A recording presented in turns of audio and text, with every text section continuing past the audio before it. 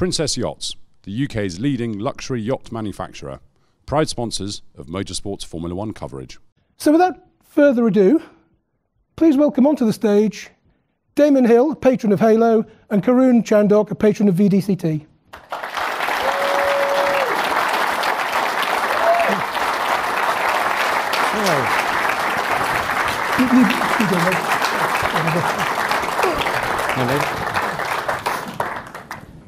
Right, I probably undersold you a bit there, didn't I? I didn't mention that you were world champion. All that work. Or indeed, was it 1983 you won the champion of brands on a Yamaha TZ something? Yeah, it was. Yeah, I think it was 83. Champion on 2 wheels and 4, John Surtees basically. Well, it was only the champion of brands. It wasn't the world championship or the Isle of Man TT or whatever else that John won, because he did have he was the top of the field, wasn't he? Completely, he was in both categories. And I also failed to mention that Karun, who had a fleeting Grand Prix career with a couple of rubbish teams. They were. It's not unfair, is it? You became a father relatively recently, and the first thing you did after that was to go off and race a McLaren M1 at Goodwood.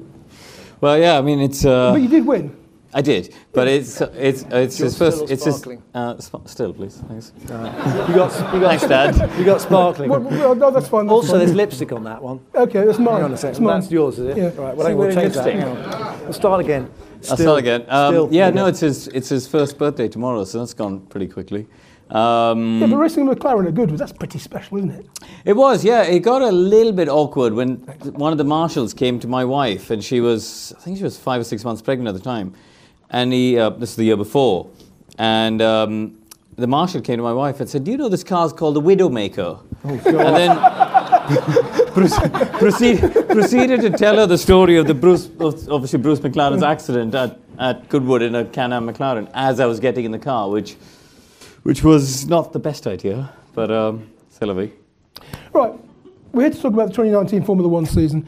Let's move on to that. The format basically, we'll chat, talk nonsense for 45 minutes or so, and then there'll be an opportunity for you guys to ask sensible questions for 15 to 20 minutes after that. Did we see peak Lewis Hamilton this year? Can I just ask one question before you get on to that? Did we make a prediction in March as to what would happen? You did. Do you remember what it was? I meant to watch it online and forgot. We'll get to that in a minute. Okay. Well, I'm pretty sure you all said that Lewis was going to be world champion. No prize there, eh? Yeah. And you also predicted that Red Bull and Honda would win races. Oh, yeah, that's good. And you said very correctly that Pierre Gasly would be crap against Max Verstappen. God, we're good. We should be on TV doing this stuff. It's a little bit harsh. Yeah. It's quite. It's a bit harsh, isn't it? I mean, he was I did say he was going to be crap. And he finished brilliantly. And he was brilliant at the Toro Rosso. Well, yeah, but that's weird, isn't it? He's supposed to go fast in the fast car, but he goes fast in the slow car. We'll get on to that. Right, okay, go on. Are we hijacking your plan? Only slightly. It's a good observation, though. It's true. Lewis, I mean, when he first came into Formula One, I mean, when you came into Formula One, you were already turned 30. You'd had... All right. It wasn't my fault. I was trying... There was an observation, not an insult. You'd been through an awful lot of hard knocks and real life experience. I mean, you lost your dad as a teenager. Your teammate was killed ahead of your first F3 season. Yeah, that's true. I mean, you'd had a lot of, pretty difficult real life experiences. You were a pretty full... I know you're older. My career does not compare in any way to Lewis Hamilton's. I understand. But when he came in, I mean, I know he'd had a tough upbringing initially, suffered bullying, racism. Yeah. His dad had to put up estate agents boards for 10 quid a time, whatever, to raise money for karting initially. Yeah. But then once he'd been adopted by Zip and then Ron Dennis, he was kind of kept in a little cotton wool box, which gave him relatively little life experience. Yeah. Possibly. We don't know. I mean, the truth is, how much life experience we don't know what happened. But the emotional maturity that somebody like you had coming in at an older age, he didn't seem to have when he was 22, 23, whereas now, as the age you were when you came in sort of thing, more or less, he seems just a much more complete... I mean, you get the odd hissy fit on the radio, but they all do that. But generally speaking... I think you start off by saying, have we seen peak Lewis? I think Lewis almost made it look easy this year, didn't he? I mean, even though he didn't always have the best car. Sometimes it wasn't the best car. Sometimes it was out of sorts. Maybe sometimes he dipped, but not that often. I have to say Valtteri has not been the challenger that Nico was. Nico, by his own admission, became Mr. Nasty, to try and get the upper hand on Lewis and put a lot more pressure. And Lewis looked a little bit out of sorts at times in competition against Nico. I think he found his match a little bit occasionally, within the politics of the team maybe.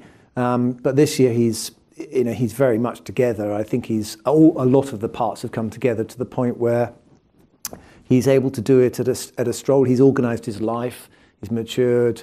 He's got very creative in other aspects of his life, and he manages to balance everything else he does with being the leading contender in Formula One. So but he's, as you said earlier, he's been doing this a long time. So he's had a long time to sort it all out. But he's still only 34. But I think also the whole season is the picture is completely skewed, if you ask me, because if you add up all of the mistakes, and there were so many from Ferrari and Leclerc and Vettel across the year, they should have come to Abu Dhabi with Charles only 9 points behind Lewis. Admittedly, Mercedes had the better car 75% of the races. Low drag circuits, Spa, Monza. Singapore was an anomaly. I think Mercedes it's a bit of an Achilles heel, Singapore, in many ways. But there were probably 6 races in the year where the Ferrari was unquestionably the better car. Red Bull started off on the back foot. The front wing change hurt them much more than everybody else. It took till Austria when they brought an update where they really joined the party, and Max duly won. But by then, Mercedes had won the first 7 races or whatever. So I think it's a bit of a shame because the championship battle could have and should have been so much tighter and better. But once again, Ferrari, the perennial underachievers in many ways, really. Maybe they do it. Overachieved, if you know what I mean. What, in the Michael years? Well, I think. Oh, you mean this year? I think this year they kind of maybe. The question you have to ask now about Ferrari is how much of their performance was achieved during the year through using means that were later banned. If you, you know what I mean. I mean, I'll let you answer that question. But at the end of the day, this is being recorded, by the way. Yeah, I understand that. So we are conscious that we don't want to get a lawsuit from them. But I know who'll be talking to Binotto when we get to Melbourne. Do you think Binotto will still be in charge when he gets to Melbourne? Yeah, I think so. I mean, if he was in charge of a Premier League club, he'd have been gone by now, surely. No, he'll get another year, won't he? They seem to get a couple of years at least before they get booted out. Yeah, it's a tough environment for Ferrari. Who would want that job? Exactly. It's got to be the most high-pressure job in the sport, isn't it? Boss of Ferrari. Worse than being on the Skypad. Yeah, because you can re-record that bit. And it's only television. Just going back briefly to Mercedes. At the beginning of the year, Bottas disappeared over the horizon in Australia. We've got a new, improved Valtteri Bottas. Yes. And then, he only appeared a couple of times thereafter. Yeah. It's hard though, isn't it? I mean, he's up against the best driver in his generation. I know, I get Nico did it and managed to sneak ahead of him 1 year, but in reality, he only won that because Lewis's engine blew in Malaysia. Yeah. He lost 25 plus the 7 that Nico gained, or whatever, or 3 that Nico gained that race. So it's not. I think Valtteri had 4 or 5 strong weekends where he was able to take Lewis on. It's not enough to win a world championship against Lewis, but it must be so difficult. You speak to Johnny about being teammates with Michael, and there were other circumstances there. People like Rubens or Massa, when you're up against the best driver in your generation in the same team, it's bloody hard, isn't it? And I think Valtteri is an excellent racing driver, but he's not Lewis, and I think that's he's also probably exactly what Mercedes needs, because he'll plod home second or third all the time. Yeah, plodding is a little harsh. Yeah, it is a little harsh. It's a little bit harsh. Now I can see, but it's he will get the thing to the checkered flag. 99 times out of 100. That's what you want. And there's no friction between teammates. Yeah, but actually, unlike Ferrari, if I were putting on my Toto Wolff cap, Okay, there would have been races where I would have looked at Nico's performance and I would look at where Lewis was, and I would think, blimey, if we didn't have Lewis, we'd be 5th or 4th. And that's a problem, isn't it, for them? They know that that is the measure of how much more value you get from someone like Lewis, and it's worth every quid he gets, I think, for them, because that would cost as much of that, not double, if they were to find that performance in development. Exactly. I mean, the great drivers win the races that they shouldn't normally do. Lewis Sochi this year, he pressurised Ferrari into all of those mistakes and the team orders mess and all the rest of it. Mercedes won the fastest car that weekend, and yet he put enough pressure on them that he won it. And Valtteri was 15 seconds behind, and that's the difference. But I mean, he's got another chance next year, hasn't he? Because Ocon's gone off to Renault, so they've given him Valtteri another opportunity. He's got to try and dig deep over the winter and see if he can come back. I think each year Lewis goes away, he gets away from it all, and I get the feeling that when he comes back to start a new season, it's almost like he's kind of half still on holiday. I have seen a lot of the starts of the year. In fact, Michael was very similar. He quite often got beaten by his teammate on the first race. And I'm thinking now, actually, I got beaten by Jacques Villeneuve as well. So maybe we got something in common. But it's Jacques Villeneuve. Yeah, exactly. So I remember going to my first race for Sky. I think it was Jensen beat Lewis in Melbourne, actually, in the first race. So it takes a while. Once Lewis finds his feet, there's this point where he kind of dabbles a bit at it in the early part of the season, and then suddenly he just puts his foot down and he's off, he's gone, and there's no one can stop him. And this year he finished on a high, didn't he? I mean, he was competitive right the way through. He didn't just take a holiday. He thought, I can't, and maybe the message got through, I can't afford to let Valtteri get some head of steam or confidence. And he just basically we'll see how he comes out the blocks next year. I mean, he might as well have been on holiday in Abu Dhabi. That particular race was so easy for the Mercs. Oh, amazing, yeah. Just really got it. So moving on from a team that's got a balanced lineup, Ferrari. But they have arguably the most balanced lineup. But it's too balanced, isn't it, in some ways, because they're trying to keep them apart. Everyone expected Leclerc to be good in a Ferrari because he was brilliant in a Sauber previously, or Alfa. Did he exceed your expectations?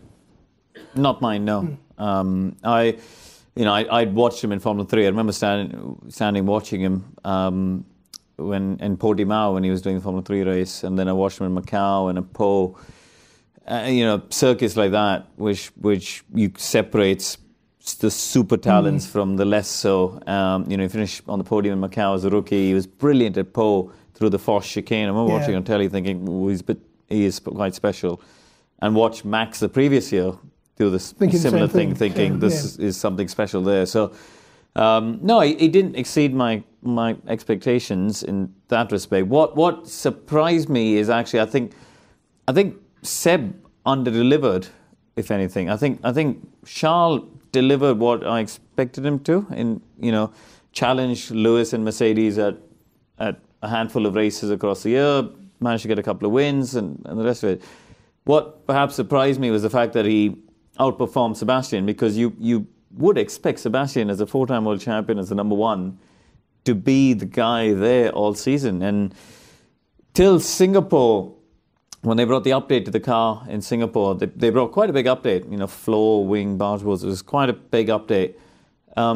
Seb was never comfortable in it. And from Singapore onwards, he was much more evenly matched to Leclerc. He got pole in Japan and obviously won in Singapore and all the rest of it. But till Singapore, Sebastian has a very particular driving style, and he needs a car with a very stable rear end on corner entry, under braking, medium, slow speed. Wants to turn the car and have the rear end with him. And he couldn't do that. He couldn't drive the car the way he liked. And it was 2 tenths a lap. I'm not making excuses for him, but that's just the way he is. And it was only when they got the updates in Singapore that we started to see the Sebastian of old really come into play. But yeah, unfortunately, for him, as I say, I think on the whole, he looked back at the season and think, didn't really deliver what I should have done. You know what it's like to win world titles. I mean, if you were in that kind of... A title, singular. Singular. Yeah. Plus brands. and the champion of brands. I've known what it's like to try to win titles, but yeah. I mean, if you were in that kind of position now, do you think you'd have in that position? I know you can't put yourself in that position, but would you be tempted? Do you think to go and get your carpet slippers and go and sit down in Switzerland and have a nice quiet life? Seb? Yeah. Rather than have to go through all that. Well, he made.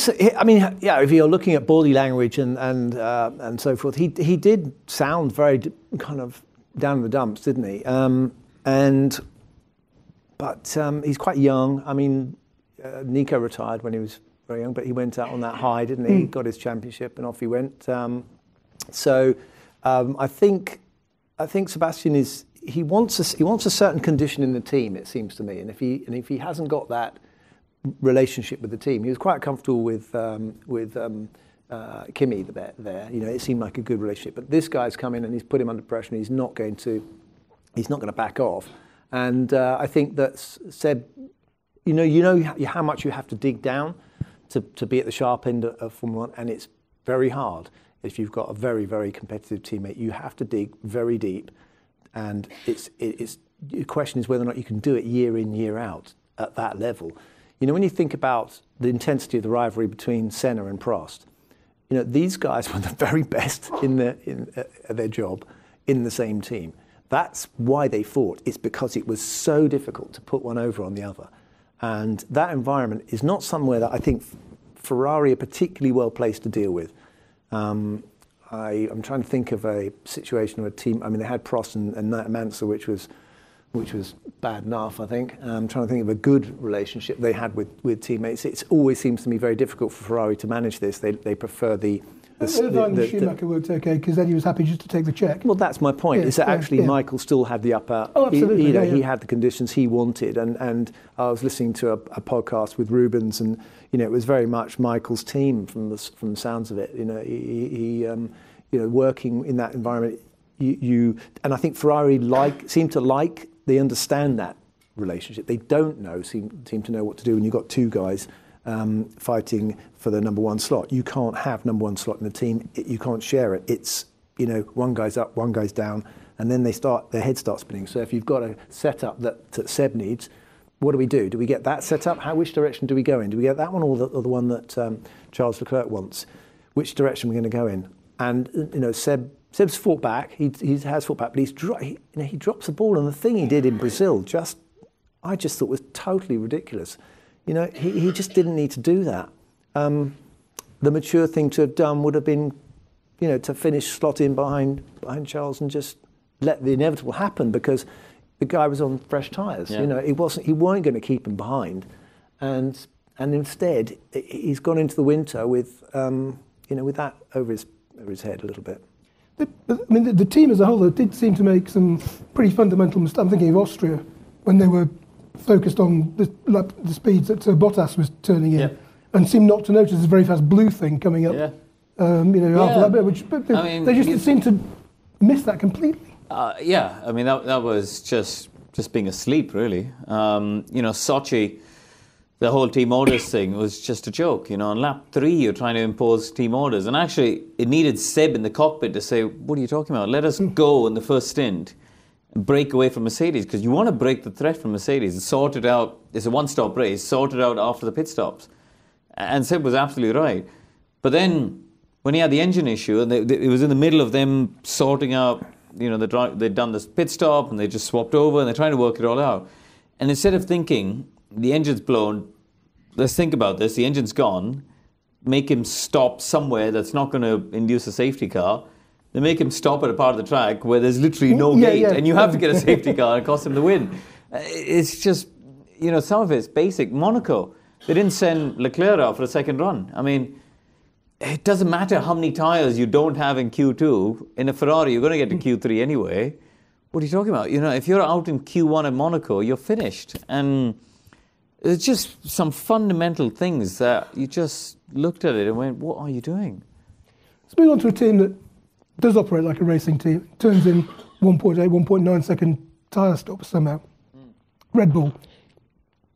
I mean, obviously Max is volatile, very, very fast. Do you see that that's Red Bull Honda? I mean, obviously, Red Bull and Honda just had a very open and complementary relationship last year and made pretty solid progress. I mean, Honda didn't exactly look like winning a race with McLaren, but that in the first season with the proper, another top team, shows what they could do. Do you see them being the main threat to Mercedes next season? Me? Either of you? Yeah. I do. I think they're going to be a threat. I think they're going to be very. You close. both have a glass of red wine. You're both falling asleep earlier. I think it's. I take more than half a glass of it anyway. No, I genuinely think they are going to be much closer to Mercedes as a challenger, because I think what we've got is the I know that they're big teams and they can probably work on two fronts, but even so, it's going to detract. At some point in the season, there's going to be a tailing off of investment in these current cars, the 2020 cars, for the 2021 cars. So there's going to be a development drop off somewhere during the season, and I think that the trend with Red Bull is up. They've been getting better. The car looks better. It's been closer in more races than it's not. And Honda want to keep pushing. They've signed up. They know they're carrying on, so there's no reason for them to back off on that front. And I think that Mercedes are on the engine front and the power unit front. I think Mercedes are starting to level out. They're reaching a ceiling somewhere, and they don't seem to be able to break through. So that gap could close, and I do think that they could be, maybe not, certainly taking wins off of Mercedes, I think, or being in the mix more. Yeah, I mean, I'm not sure about when you said your comment on Max. I think we saw a different Max this year, to be honest. We saw a mistake in Mexico where he didn't back off and Bottas a crash and obviously got the penalty and lost potential win there. But he's been exceptional this year. Oh, absolutely. When I said volatile, that's what I meant. His character. But in the cockpit, he's a remarkable young guy. He's for how young he is. I often have the team radio channels set up and listen through, and I've got Lewis, Max, Leclerc, and Vettel, and the tone the difference between them, you wouldn't imagine that Max he's the calmest out of the lot. He's just he knows what he wants. He knows what he wants from the car. He knows what information he wants from the engineer.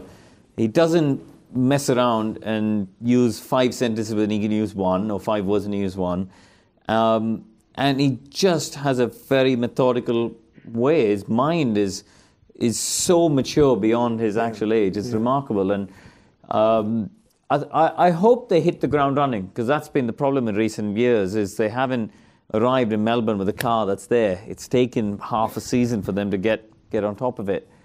If they rock up in Melbourne with a car competitive enough, he will be a championship contender, because he's mentally ready for it.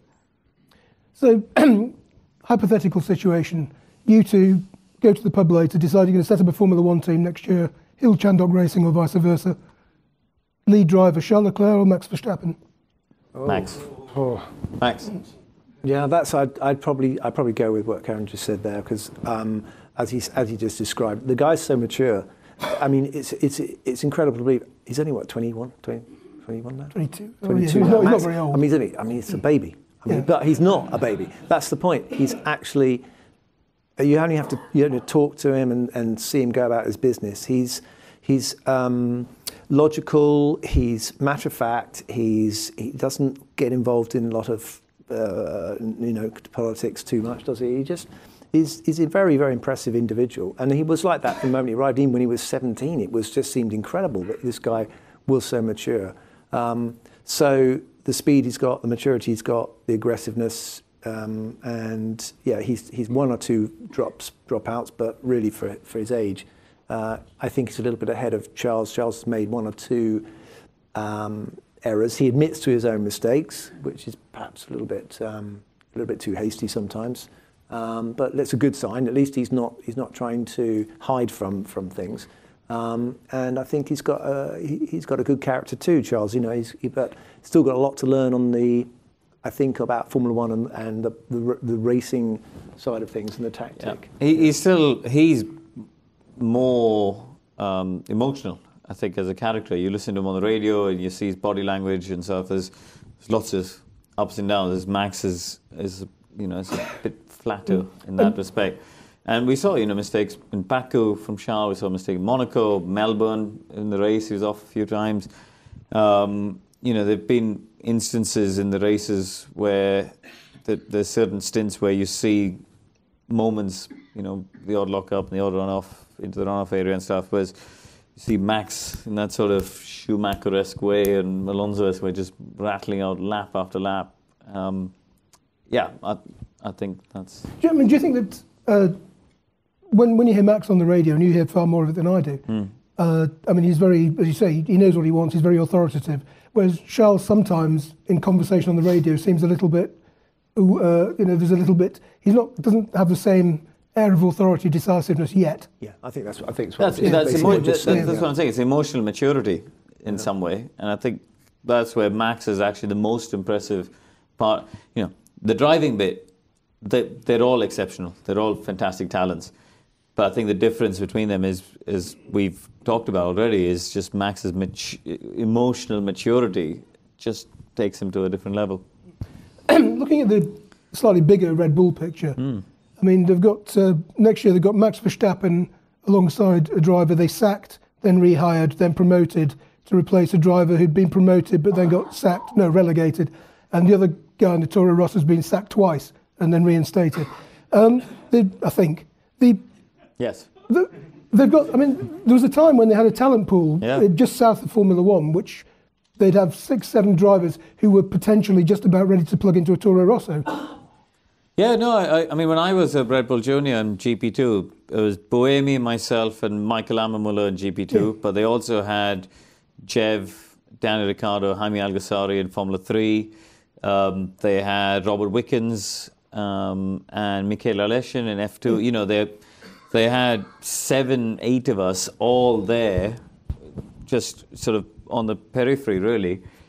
And I think some of the effect came when they had a point where they thought, hang on, why are we investing all this money in all these junior categories? Because it was millions, you know, GP2 budget, Formula 3 budget stuff. And when they had Seb, Daniel, Carlos Sainz Jr., and they had Kvyat at the time, you know, and they were all doing a reasonable job, and they had quite a young, and then they had Max. So they had this sort of talent pool already in F1 of young drivers. And it's almost like they didn't think that Seb would leave and go to Ferrari. They didn't think Daniel would leave and go to Renault. And all of a sudden, there are these big holes. And the one that I can't understand is why they didn't take Carlos back, because I believe there was a window of opportunity where, you know, he was at Renault for a year, and before he went to McLaren, there was a small window where he could have gone back to the main Red Bull team, not to Toro Rosso, but they would have had to guarantee him a seat at the top team. And they didn't take it, and they signed Gasly. And to me, that decision there is, if you look at what Carlos has done this year, to me, he's my third, you know, he's the third best driver. If I did a ranking this season, I'd have Carlos at number 3. I think he's done an exceptional job this season. Yeah, I mean, one of the big problems we've got is people's careers now in Formula 1 are going on for 20 years. Well, it's a good thing in some ways, because it measures. It's a measure of safety. It's a measure of safety. I mean, I do remember Bernie coming out with one of his classics a few years ago, and because people were talking about why people were in Formula 1 for so long, and he said that the problem is that they're not getting killed enough. And in his own inimitable way, there's such a lot of heart and feeling in there, but he's very much misunderstood person. We understand what he was saying. It's just the way he said it was a bit brutal, but that is a fact. 89-year-old man. But this was when he was a bit younger as well. So, but 79. He was only 70. But the point is that, you know, there was a throughput, shall we put it, in motor racing not so long ago, and even a long career would be 15 seasons, and now you've got Kimi there who's what is he? He must be there for his 19th season. 2002 was his first. No, 2001, wasn't it? It was 2001. Yeah, 2001. Yeah. So we're up to 19. He disappeared off rallying for a little while. Yeah, he disappeared for a bit, came back. But Lewis is the second oldest driver. Yeah, and so the careers are going on for a long time. How do you get throughput? And I think Red Bull, to be honest, we have to thank Red Bull for bringing up lots of talent, and of course finding Max Verstappen as well, and Vettel, and Seb, and all those, and some great drivers, Danny Rick, exactly. So Carlos, and so Red Bull are one of the few teams. Going back to a little bit about what you're saying, comparing a racing team to Ferrari, I think Red Bull are a racing team. I often describe Williams as an engineering team that went racing, and I think Ferrari a little bit like that. But Red Bull are a race team. And they've done this thing. They've gone out and they've found the very best talent. They've got a guy to do that. They've got Helmut Marko, and he's gone out and he's found the most talented guys, and he's given them the most incredible opportunity of a lifetime by saying, we can take you all the way to F1. All you have to do is win everything. Yeah. All right? That's simple, right? So no pressure, but if you don't win, forget it, you're off. And actually, what racing driver worth their salt wouldn't grab that with both hands and give it everything they've got? And it's produced these very, very talented drivers, but they can't put them all in the same team. But I think to your point, 2 teams. To your original point, has Marko dropped the ball with that, and have Red Bull dropped the ball in terms of that feeding the system? I guess is sort of where you're going with the drivers have ended up with. And you could argue that yes, they did, because they didn't sign Leclerc when he was coming along. They didn't sign Lando when he was coming along, or George Russell, or Ocon, other teams and other people got there first. They've got enough. They can't. But they don't, though. And I think that's... They've got loads of kids at karting level and Formula Renault level, but there's nothing plugging the gap in between. They this year had 2 drivers alongside Max, neither of whose average was less than 4/10 away from him. That's, a 4/10 delta to your teammate is massive, really. Yeah. And I think, therefore, that leaves that gap. If they had an Ocon or a Leclerc or a Lando or a George, would that gap have been closer? Don't know. Are they in any different situation to Mercedes, though? They're putting a lot of emphasis or putting a lot of eggs in one basket in terms of drivers, aren't they? So Lewis is key to Mercedes, and also Max is key to It is a bit different. I think it's a little bit different because Valtteri still finished second in the World Championship. His average qualifying gap to Lewis was only I think Anton I looked at it was 0.12 or something like that. It's less than a tenth and a half. Breathing space. So they got somebody there who's, when Lewis falters, Valtteri had certain days, as you mentioned before, where he was 4th, 5th and 6th. But for the most part, across the year, if Lewis decided halfway through the year that he was off to be a rap artist, he would have still probably won the World Championship with Valtteri. And I think Red Bull haven't got that. And that's the difference. And yeah, it is. I think Alex deserves another chance. He, missed half the season, didn't do any of the testing. He deserves another opportunity to close that gap. They replaced Gasly for him. Gasly, in some ways, the perception it's funny, isn't it? The perception in this game, because when you look at the average qualifying gap between Gasly and Max, and then Albon and Max, Albon's actually further away, only by 200ths, but he's further away. Yet, his race performances have been better. Because in the races he's been able to come through. But also I think some of it is because Gasly went through the first 7 races where the Red Bull wasn't as good. And therefore he would qualify sometimes surrounded by the midfield. Because the car wasn't as good as it was later in the year, he couldn't get through the midfield pack. So by the time he eventually sometimes got through, the leaders are gone. They're 45 seconds up the road, and then he gets lapped. The race in Hungary was probably his lowest point. He was over a minute behind Max, who nearly won the race. And I think they were right to promote Albon at that point. But what Gasly then did in the Toro Rosso shows that he's not a bad racing driver. He did a very good job in the Toro Rosso. So it's a perception game as much as anything else, isn't it? From what I've heard is that I think the Red Bull is actually a trickier car to drive, though, than the Toro Rosso. So there's a little bit of an art to finding the sweet spot with that car. It's a bit like the Ducatis in MotoGP, wasn't it? All those years where Casey Stoner was the only one who seemed to be able to win anything and everything on it, and then nobody else close. Managed. I'd be able to do it. I'd be able to do it. I'd have thought so. That's right. I just never. I'm afraid I'd just moved couldn't on be to bothered. better things by then. No, I love bike racing. I mean, it is incredible when you look at what I know. We're here to talk about cars, but Marc Marquez in what he's doing on motorbikes is just mind blowing. And I think it does raise a question for our sport. We've got these regulation changes coming in, and they've done a lot of work on trying to get the racing closer. We'll see. I'm optimistic for that. But what I think that we're missing is what you can see of the driving art from the outside a little bit. We obviously see it in the wet. In qualifying, you get the fantastic close-ups, and you can see who the drivers are actually doing stuff. But you only have to look at a couple of laps of MotoGP, and you see them doing the most extraordinary things on these bikes. The other thing is, a MotoGP bike around Silverstone is about 28-30 seconds slower than the Formula One car, which looks more spectacular. Yeah.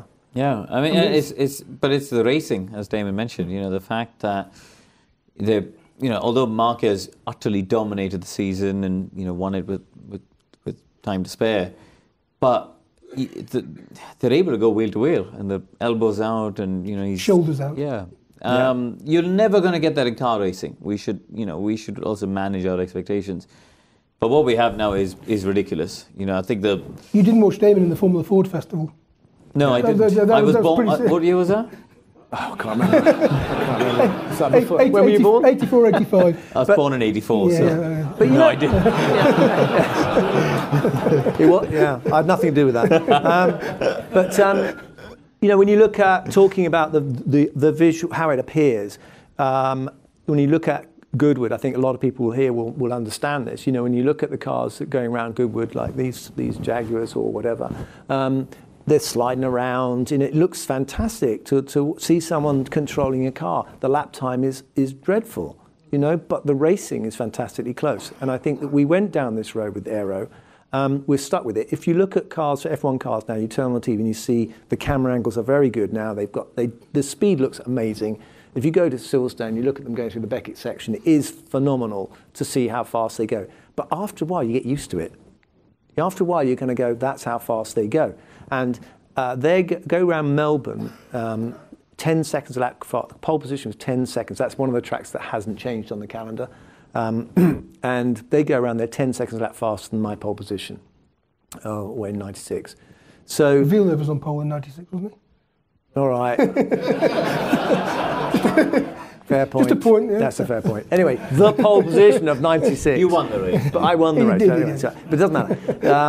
We're not here to talk about me. I was talking about there's another thing. There's another, but yeah, so my point is, Formula One cars, people seemed satisfied with Formula One cars then. They seemed fast, and people turned up to watch it. And now they're 10 seconds a lap faster. But do we get any more of that? Do we understand what that means? You're absolutely right. I think what happened in 2017, the rule change happened in 2017, was wrong. And at the time I believed it was wrong, and sort of 3 years into these rule changes, I stand by it, because someone somewhere got hung up on lap time. Someone got hung up about in 2016, the cars don't look fast enough. Let's make them faster. Guess what? It makes the racing worse. And we all, there's so many people who looked at it at the time and went, this is just wrong. And in some ways, there were too many engineering and engineers leading that decision-making process. And engineers love making fast, I know we're in a building with engineering royalty, but these electrical engineers. They're electrical engineers. As we learned earlier. We've learned this, yeah. The mechanical engineers are down the road. Down the road. We need to, but it's the aero. Let's start a fight. It's the aero guys that actually made a mess of this one. But and I think that's what we needed was entertainment people saying, hang on, actually what we want is racing to be more entertaining. Well, we've got Liberty, who are entertainment which is now people. coming along. They're entertainment people, aren't they? But they weren't there when that rule change happened. So hopefully 21, as you talked about before, everything that we heard in Austin makes us cautiously optimistic that it's going to be better. Yeah. Princess Yachts, the UK's leading luxury yacht manufacturer, proud sponsors of motorsports Formula One coverage.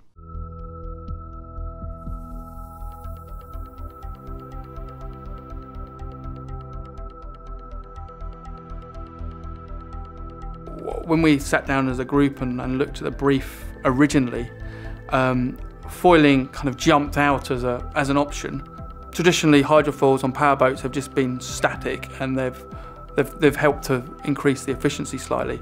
These not only do that, they're active, so they help control the roll and pitch of the boat and make the boat not only more comfortable but safer and easier to drive. We are on the cusp here, I think, of changing the direction of the boat industry. AFS works in conjunction with a reimagined hull concept. Low transfer immersion brings higher efficiencies at cruising speeds. Foil lift replaces transom volume, allowing top speeds to still be achieved. Foils automatically deploy and retract flush with the hull. The foils rake fore and aft, varying their angle of attack. Port and starboard foils are controlled independently. Onboard sensors and a dedicated processor calculate the optimum foil position 100 times per second.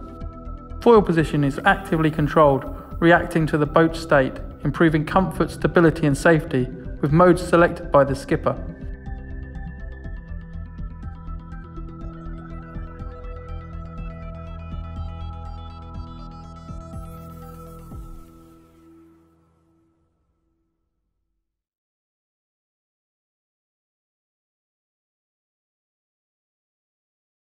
One of the feel-good stories of the season was McLaren's recovery from sort of more or less the back of the grid up to fighting in the top 6 on a reasonably regular basis.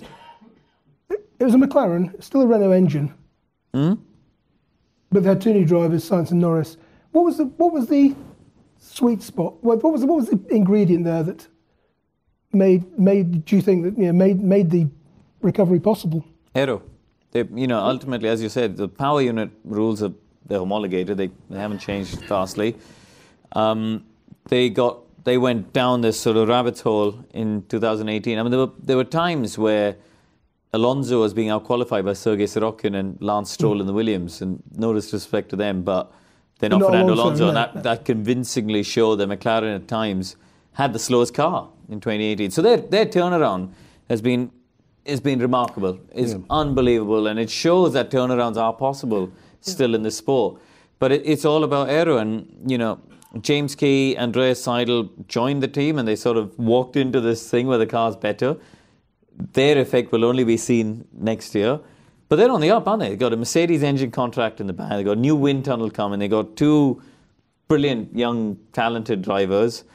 As I said, James Key and Andreas Seidel at the top. Zach now doing what he does best. He doesn't have to manage his team day to day because he's got Andreas doing that. He can go out and sell the sponsorship, and there's the sponsor deals coming in.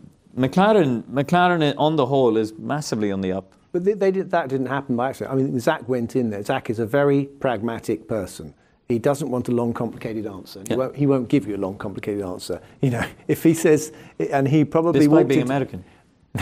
So, but that's his way. And I think, and he went into McLaren, and I think he got a lot of answers he wasn't satisfied with, and he went, this isn't right, and he's made some changes. So we've got to give him a lot of credit for what has happened at McLaren. He's had the balls to do it. It's not easy when you go into a team with a reputation like that, but he wasn't cowed by that. He wasn't intimidated by that, and he knew what had to be done. And he's got Adrian Suttle and James Key and Andreas Seidel, and James Key in there, and he's made changes. And some people who were there are no longer there. Sometimes it has to happen. Sometimes a shake-up has to happen, and I think we're seeing the fruits of his bravery, to actually make changes coming to fruition there. We just had the 5-minute board for this section of the evening, so right, okay. Just a couple more questions before we turn the microphone to the audience. And we've already established that the new Hill Chandhok Formula 1 team in 2021. We've nicked Max. Yeah, you've got Max. Max is Max. You've got Max. So, are you paying his wages? No. Choices for the second driver: Lando Norris, George Russell, Alexander Albon. Does it have to be one of those 3? You're not getting it. Of the 3 rookies this year. Rookies, okay. If you had to choose a rookie, shall we say? I'm going to jump on Lando. Right, and I think that I would no disrespect to George, because the thing is we just can't measure what he's done in a way. But Lando, I think... The George Russell that drove rings around Lando in Formula 2, that George Russell. Well, we unfortunately, this is about F1. Can they do it? And when you've got all the pressure and stuff, I think Lando did an absolutely fantastic job for a newcomer to Formula 1. Teenage newcomer. Yeah, absolutely amazing. And sensible, it doesn't show signs of it going to his head. He is himself. He's relaxed with interviews. He's, mixes with the guys. I think it's amazing. Yeah. I would agree, actually. And they've been teammates already, haven't they? Max and Lando, they play this esports championship teammates already. So when they're not doing Grand Prix, real Grand Prix, bizarre, they seem to be I did this. I did this thing with them on the Skypad in Brazil, and they both showed up. And we stood there. We ended up standing there chatting for about half an hour. It was after free practice, I think, on the Friday. And we stood there chatting away, and they were going on and on about this esports race that they've got coming up. They absolutely love it. They get away from race weekend, and they're playing, on this thing. They're doing 24-hour races at Spa and all sorts of things. They are absolutely addicted. And we'd have to stop that, though, wouldn't we? We can't have them playing computer games in their room all the time, can we? You can see you're much more experienced dad than me. We want them down for supper, and we want... Did you and Martin Donnelly not do that in Formula 3? Sorry, what? So did you and Martin Donnelly not do that in Formula 3? We didn't have computer games in those days. What did we play? Oh, God, I don't think they had... We had that thing that you played table tennis on, that's about, ping pong, whatever it's called. What, table? Okay, last one from me. You mentioned earlier that Carlos Sainz would be your third driver. So 1, 2, 3 from both of you. Lewis, Max, Carlos. Is this a prediction for the season, or no? This is your top 3 of the season you've just been watching. Of the top 3 of the season, Yes. I would say Lewis. I would say Max and then Charles. Yeah. Okay. Right, ladies and gents, there should be a microphone somewhere. That corner. Microphone. There it is. Okay. Is there any chance we could just have a little bit more light so I can actually see where the hands are up? Is that always helps? Okay, there you are. Thank you. Oh, hello. Gosh. Right. I thought we were alone. Raise your hands if you have a question for either anybody. Start down there. Hi there. I'm a fan of all motorsport, but out of the two, Marc Marquez or Lewis Hamilton, which one's the more dominant in their sport? Marquez, I think. I mean, he's 26 years old and he's won 9 world championships. The guy is... It makes everyone just feel like you're a massive underachiever in life, don't you? It's depressing. Okay, gentleman in a Hawaiian shirt, just there. Hi, do you think Max Verstappen shot himself in the foot a bit, being critical of Ferrari, and with the potential drive for the future with Ferrari, with the accusation of cheating? I think, in my experience in our sport, that people have, when somebody as talented as Max is available and Ferrari want him, they'll forget all of that, and it will be suddenly all sweetness and light. Yeah. Okay, let's go over on the left here.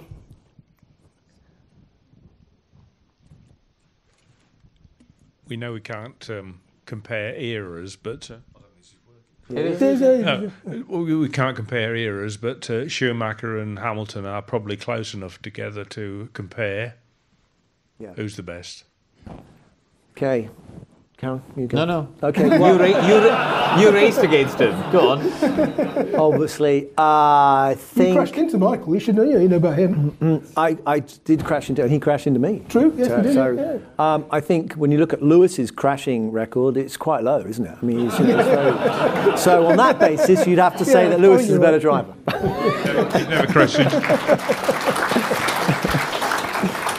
Okay, gentleman just there in the light-coloured jacket, kind of behind you.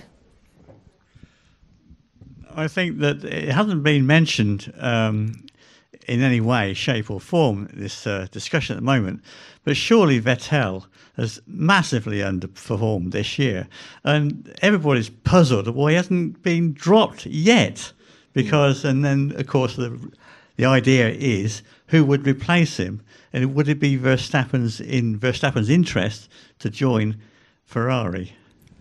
I think the slight problem Ferrari still have got is Leclerc's not yet experienced enough to be the team's number one. And I think in some respect they do still need Seb there from a technical perspective to lead that team's direction. And if you look at the way the car got better through the year, a lot of that came because of Sebastian. Charles benefited from it. But we saw a lot of mistakes still from Charles. We saw in qualifying, errors on the first run, which meant he had to have another go and use another set, all those sort of things, which will come good. He's got talent, and you'd like to think that he'll iron that up with maturity and experience. I don't think they could afford to still get rid of Seb and put the Charles in as the number one, unless Max or Lewis came available. I think, it's all well and good to say, Seb's made all of these mistakes in the races, which he has, of course, and as you say, he's underperformed. But who do you replace him with? And when you look at the market, you can say possibly Sainz, as, if you got Lewis, Max, you could argue a case for Sainz, but then he'd be a new person, and Sainz and Leclerc is quite an inexperienced lineup to lead a high-pressure team like Ferrari. I think next year when Sebastian's contract runs up and Lewis, is sniffing around elsewhere, Ferrari is certainly interested in him for 21. I think end of next year is going to be fun because you got 21 new car regs, new technical regs, whole reset in F1. But the driver market is completely up in the air as well. So I think there's next year is a little bit of a transitional year in some way. I think your point is that Seb has had, for someone who's won 4 World Championships, he's had some pretty serious dropouts. He's obviously very capable and still a bit, but I think the encouraging quote I saw from him after Abu Dhabi was that he knows he has to go and improve. And I think that's the first time I've heard him say something like that. I think normally he's tended to bat away any criticism and regard himself as always in the right when he's done some very odd things, where clearly he had some part to account for it. But I think that's what has to happen with Seb. He has to sit down and he has to go, okay, listen, something's not right. If I've been leading a race and I've dropped the ball, that should not happen. If I am a 4-time world champion, can I accept that this is part of my package? And why do I suddenly lose my temper in a car? Because that's what happened. He cracked in Canada. It's not the first time that's happened, and he has to look at why he has those mental weak spots, because they are real and they're damaging to his career and his potential. So if you can fix that, then he could have a long and very prosperous career from here onwards. He's still quite young. So neither of you would put Kimi back in, weren't he? Yeah. We'll start down here and then next, okay? Okay, we mentioned McLaren coming good. What do you think about Honda's compared with a few years ago? And then a follow-up to that, what do you think may have happened to add to Honda and McLaren able to keep their relationship going this year? They got really good electrical engineers. Yeah. So we had a chat before. Thank you, yeah.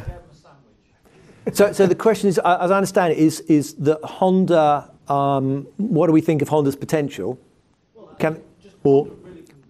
Yeah, they have.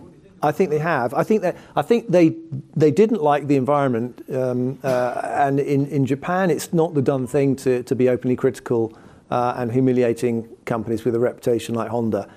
So that put them under very difficult pressure when they were with McLaren. I think it was a battle of two reputations in a way. McLaren didn't want to be saddled with the accusation that their car wasn't up to it, and Honda didn't feel comfortable with this pressure. And unbelievably, actually, in some ways, Red Bull have allowed them the space to not put the pressure on them and said, okay, listen, you do what you do and we will work around that. And that combination has worked and delivered the results. And I think if you just let Honda get on with it, they will produce. They're a fantastic company. They're a racing company. They started out with racing and they believe in themselves and they believe in their method, and they'll get there. They have committed 500 million to the program or something. So yeah, the 500 million. Yeah, but they don't have 500 million if they were a rubbish company. Yeah. Exactly. So that's. Yeah. Now I think they have made the progress. I'm not sure they're fully there yet. Yes, Red Bull didn't have any Honda-related reliability issues on the Sundays in the races, but we got to keep in mind that it's a four-car team split into the A and the B team, and the Toro Rossos went through 7 power units each and took a lot of penalties. So there's an element of them doing a bit of experimenting and R&D for the big team. So you have to factor that into the picture. But you're absolutely right. They made really good progress, and long may it continue. Just want to say, when in the turbo era, I can remember you could tell when Honda were bringing a big push in, because the engines would blow up. It was fantastic. They'd be, they just put another engine in, and they'd go out, and this great big ball of fire would come out the back of the car, and you just knew they were pushing. They were pushing everything. It was good. So thanks, Connor. Can you give me some idea of what happened with Paddy Lowe at Williams this year? I mean, the fact they're 3.5 seconds adrift or whatever it is, and all of a sudden Paddy Lowe was fired 2 days before the start of the season, apparently not knowing which way was up. Now, inside man at Williams, Karun is going to answer that question.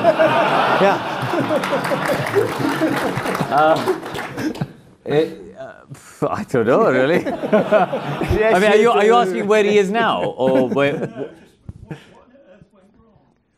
It's fundamentally an aero issue, really. Paddy's not an aerodynamicist, and I think ultimately the team on the whole have lost their way. We are very much in an aero era of Formula One, and the 2017 car was not bad. I drove it, and and I remember driving at the time thinking, actually, it's a balanced car. And it was a car that could get into Q3, Massa could rack up points, Stroll got a podium in Baku, it was a decent car. And then whatever happened in the design of the 18 and then subsequently the 19 car, they've just lost their way, technically. I think they've lost a lot of people, good people there in the last 2 years, really. You've lost Dirk de Beer, Paddy Lowe, as you mentioned, Rob Smedley's gone. And they haven't really replaced them.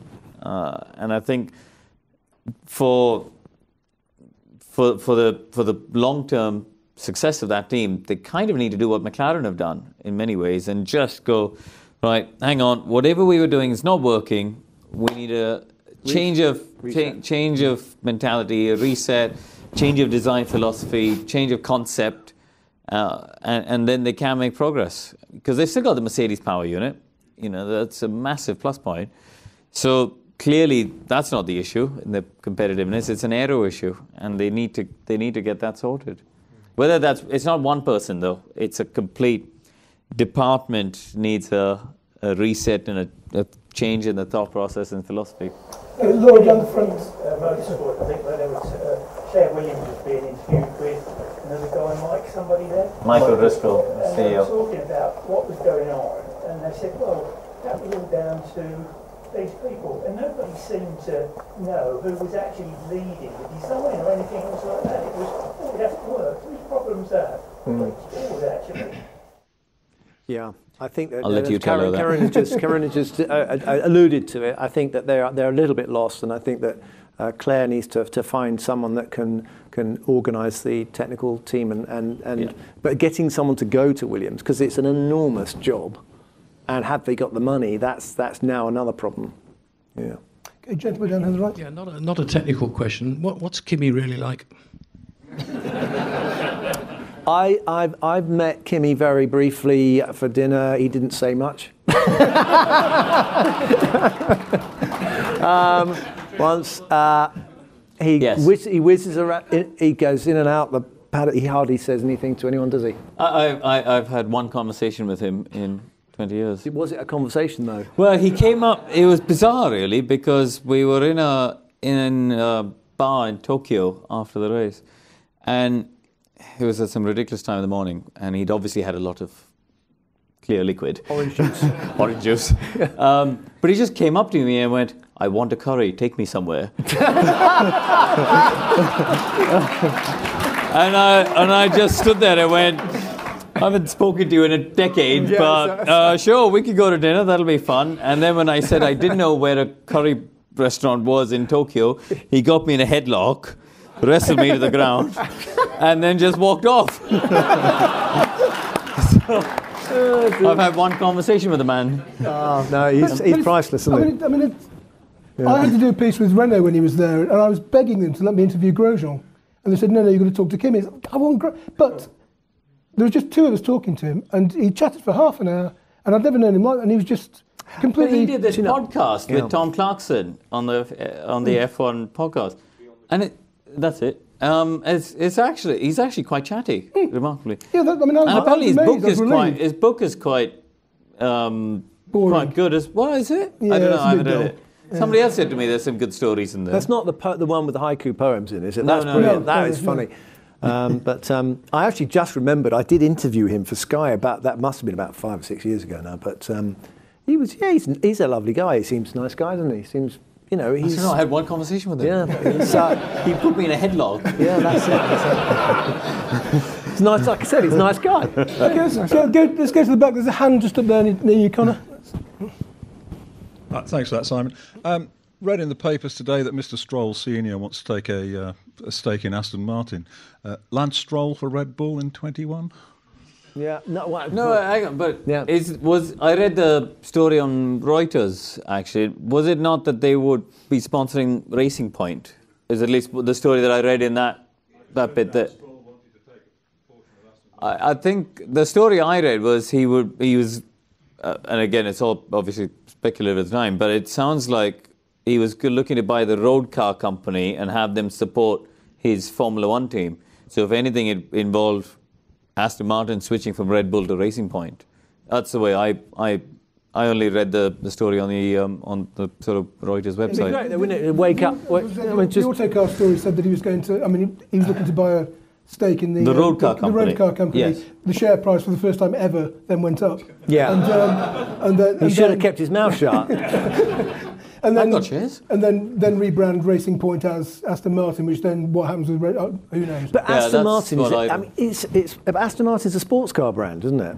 It did do a Formula One car in 1959. I knew you'd know that. I mean, did they really? Yeah. How'd it go? DBR4. Was it good? DBR, okay. Was it good? No.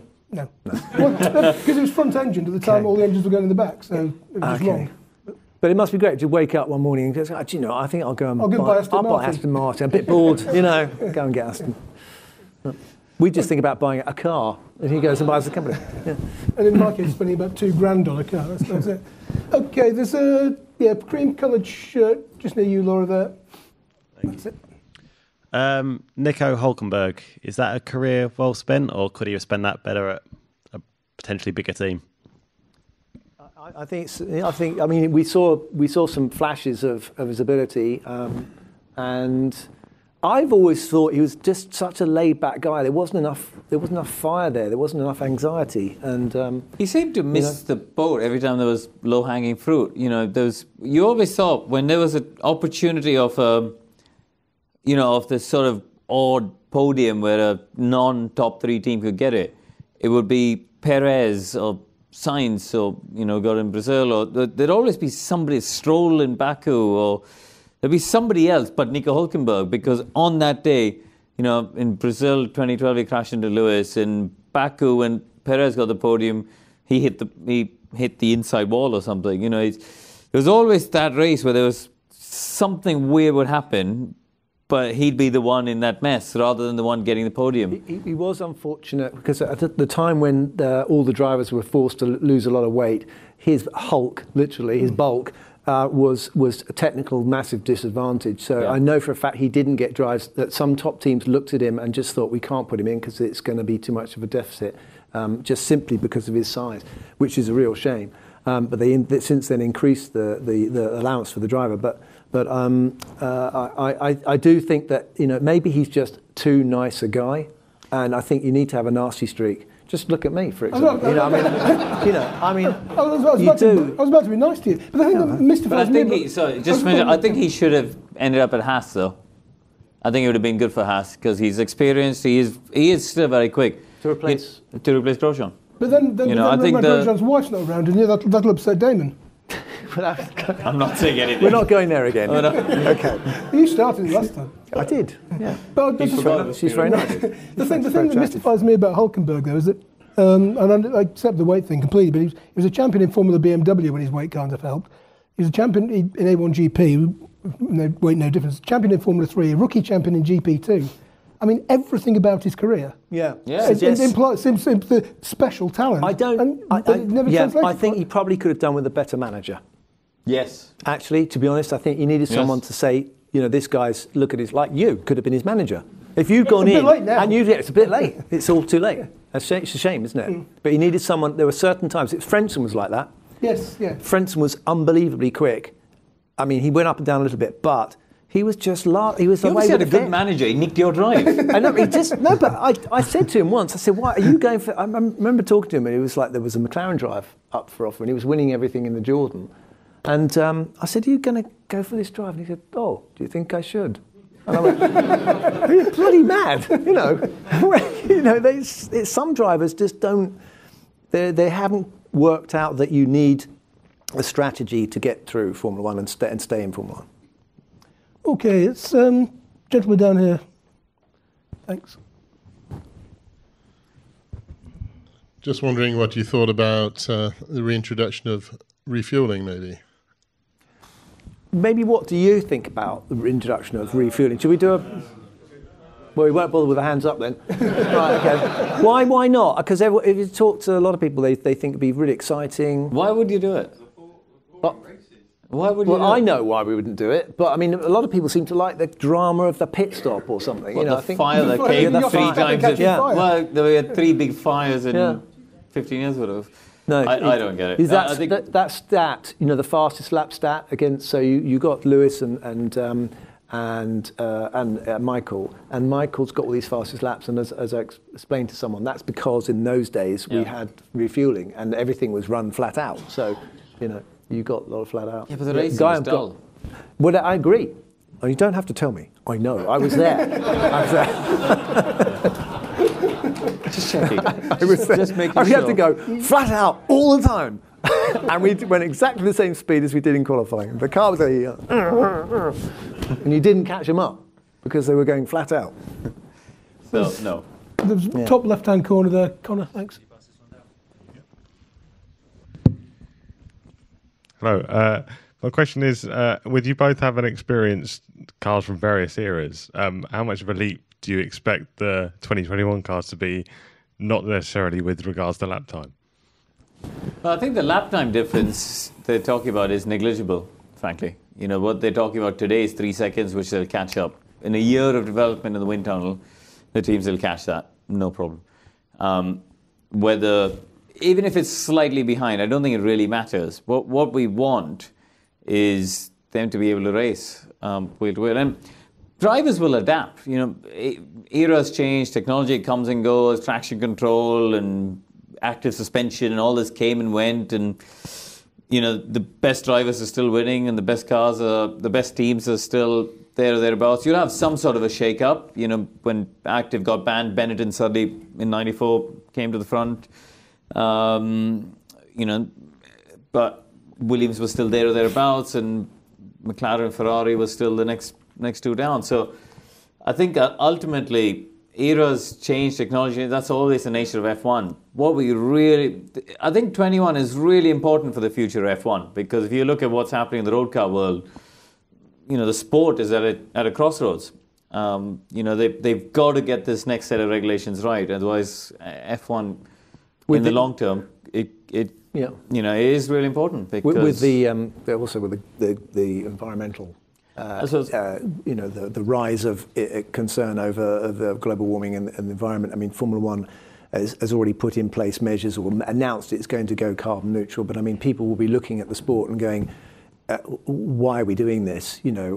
Are we promoting profligacy with fuels?" They're looking to use more renewable fuels as well. So that could be a technical avenue that we could go down. But of course, the Formula E will contest their credentials against Formula One. So there's going to be a bit of debate that. So despite the fact that they use generators to charge the cars, go around the world.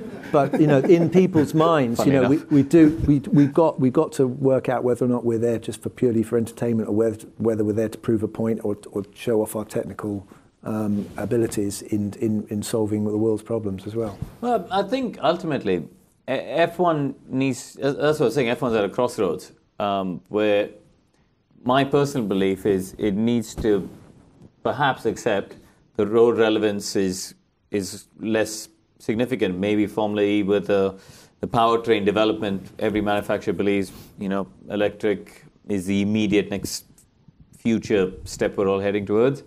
So they use Formula E to be that development tool, that's fine. But then Formula One remains the pinnacle of our sport in terms of being the fastest, loudest, sexiest cars on the best tracks with the best drivers and our entertainment. Because it's sporting entertainment in the way that football or cricket or basketball, none of these other things have anything to do with relevance in your own life. There's sporting entertainment for you to watch and be entertained by. And I think where my train of thought slightly falls apart is obviously the capital required for motorsport is different to football or basketball. But ultimately, I think F1 is at that. It's on the precipice here of being. What does it want to be? It needs to work out its identity, really. Ladies and gents, I've had the checkered flag sign, I'm afraid, from the back of the auditorium. So there is one more job we have to do. Thank you both, first off, for very entertaining and keeping me entertained anyway. But before we go, raffle prize. You take one. Okay. Can I just say thank you very much to the audience as well? Yes. And to you, Simon. Thank you. Thank you very much. And to Karun.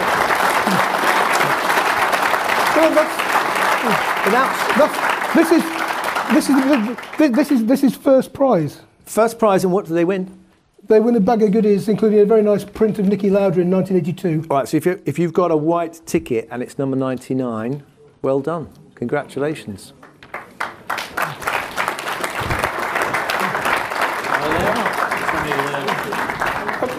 We have one, yep, okay. And second prize, Karun?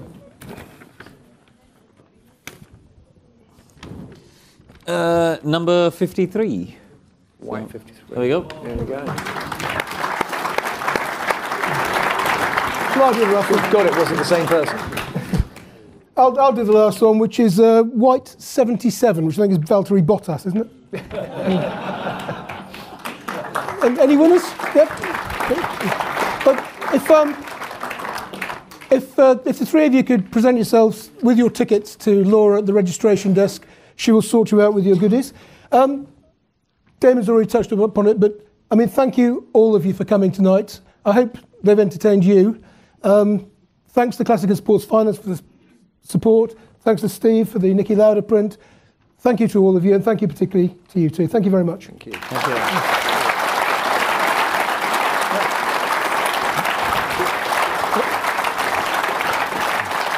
Thanks. Okay, I enjoyed that. Princess Yachts, the UK's leading luxury yacht manufacturer, proud sponsors of motorsport's Formula One coverage.